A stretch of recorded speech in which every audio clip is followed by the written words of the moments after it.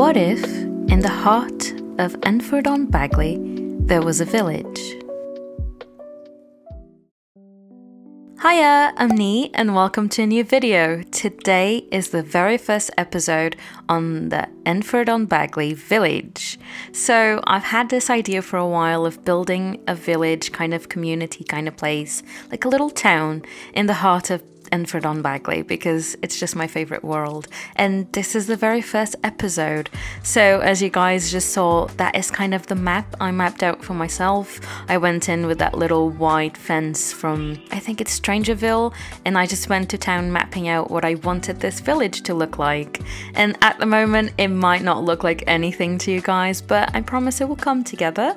So basically every little shape represents like a different building slash home slash whatever we want this community place to have.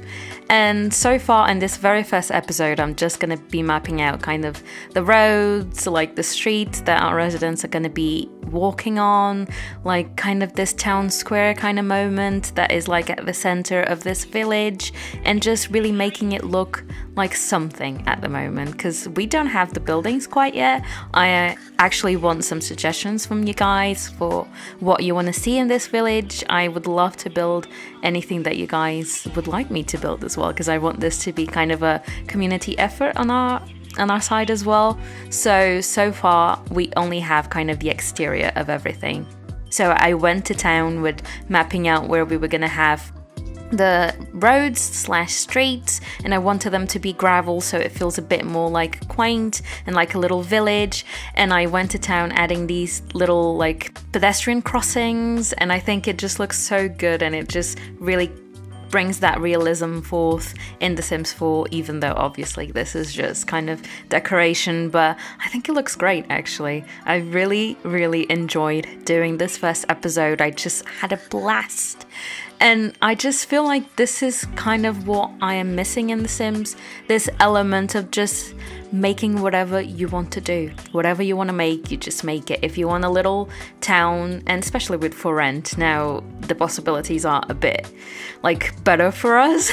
So yeah, if you want to have a little town and have your Sims living in this town, you can. Nowadays with the for rent expansion pack and all that it brought forth, you can absolutely rent a little place here, possibly a home, and have everything else be a shared space, which will still make it functional, and you'll have other Sims kind of living in the same places and just doing their own thing. So I really wanted to do this now that we have for rent, and now that we can finally have this in the game. I just wanted to make a little town and make it really quaint and like a small little village where everyone kind of knows everyone, and it's just, I want to have a blast playing here as well. The inspiration for this town is obviously going to be here in England, because I live here, so I want to obviously build something that is familiar to me and that I see in real life, I suppose.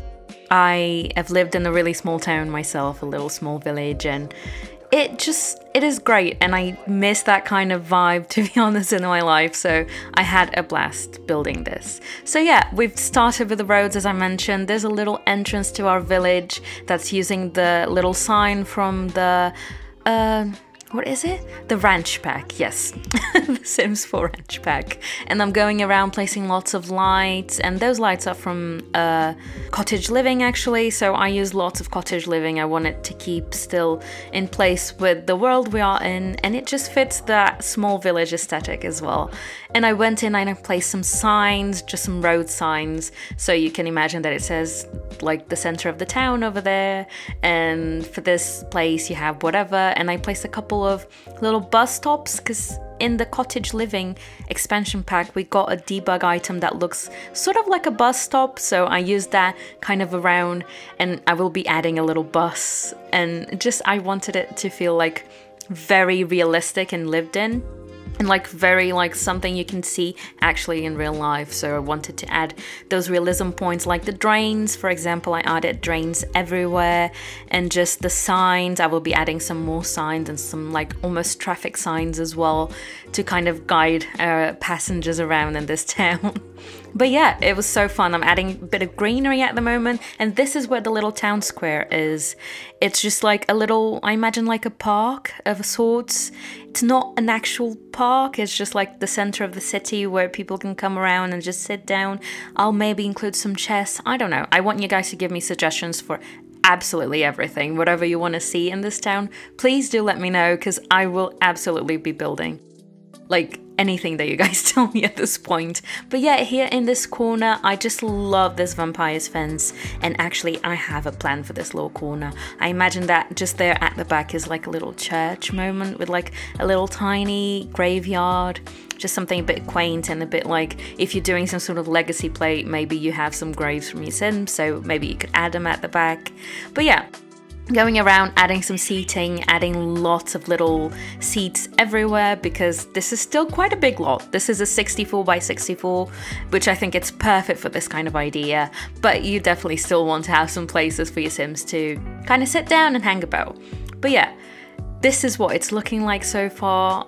I kind of have an idea what I want in certain places, like to the little plots. It's like 4 little plots to the left hand side, and I definitely think that's gonna be like a bit more like just regular houses and like just where our residents are going to be living, and I think that's what I want to tackle next. And I think to the right hand side it's probably more like the center of the village, like the high street where you have, oh god, I love that telephone box. Oh, it's so stunning. I wanted to have that like front and center. As soon as you come into the village, you see the phone box, and it couldn't be more British than that, to be honest. This is a little parking space. I think you could say it might be a parking space for like the church that's going to be over there, or maybe for the residents, I don't know. I even added a parking meter, and you'll see that when I go in and do a bit more details. But yeah, I love the realism of having cars parked and like a little actual parking space for them that you actually have to pay because the government wants to steal from everyone. But yeah, that was the bus. That was me adding the bus. I know it is green, but I go back to red because I just felt like I was robbing everyone of something. Like the bus needs to be red. Come on. It cannot be green. So yeah, I go back and I change it back into red, and you'll see that just at the end when I do the little tour. I just added a couple of cars around as well, just for a bit more realism. A couple of post boxes. I know we have the red post box. Oh yeah, there's the street signs. I know we have the red post box from Cottage Living, but that's kind of like something that needs to be on the wall. So I also wanted to add the little post boxes that you could just put on the ground normally.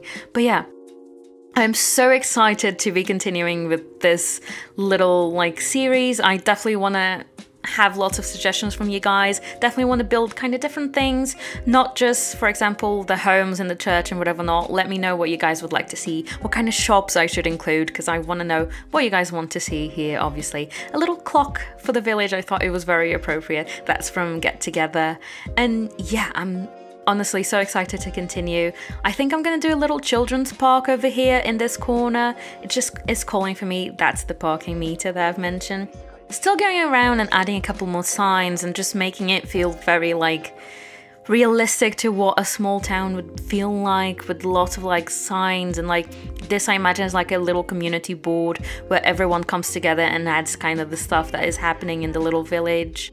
And it feels very appropriate for Henford-on-Bagley, because I already think that this is kind of a small world, not small in scale, but like a world that is a bit more reserved maybe. So I feel like this village just kind of really plays into it. But yeah, guys, this was the first episode. This is what I've built. This is kind of what we have going on. So yeah, to the right hand side, I imagine this is going to be more of like the high street, and to the left where you see those 4 little rectangles, this is what I want to build next week. These are going to be the homes of our residents. So yeah, that is what we are going to be building next week on the channel. So yeah, let me know what kind of houses you would like me to build, what kind of people do you see living in those houses, any kind of quirky things you want me to include, please let me know in the comments, okay? Thank you so much for watching. Please let me know what you think. Leave a like, leave your comments of what you want to see next, and of course subscribe, because that would really help me out a lot. But yeah, guys, thank you again for watching. Stay for the tour, and bye-bye!